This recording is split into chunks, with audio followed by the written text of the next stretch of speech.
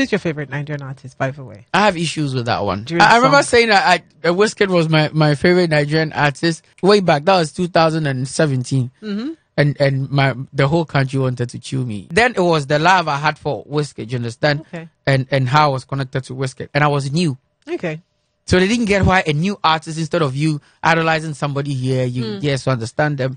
If you could change something about the industry, I'm guessing that would be it. If I can change something, I would just have to give opportunity to every young guy coming, because that's what I think is difficult in Ghana. Right. How young, you see how young you wake up and it's AV in here. Mm-hmm. You wake up and there's one magic guy. You wake up, it's Boy Spice. Mm-hmm. You wake up and there's this. It's not like that in Ghana. It takes a while before we get one person. They stole your woman with a Corolla. Yeah, some time ago. That was some time ago. Yeah, how did it make you feel then? Did you cry? I felt. No, I didn't cry. Why didn't you cry? I didn't cry, but I felt bad. I mean, she left me because of a car.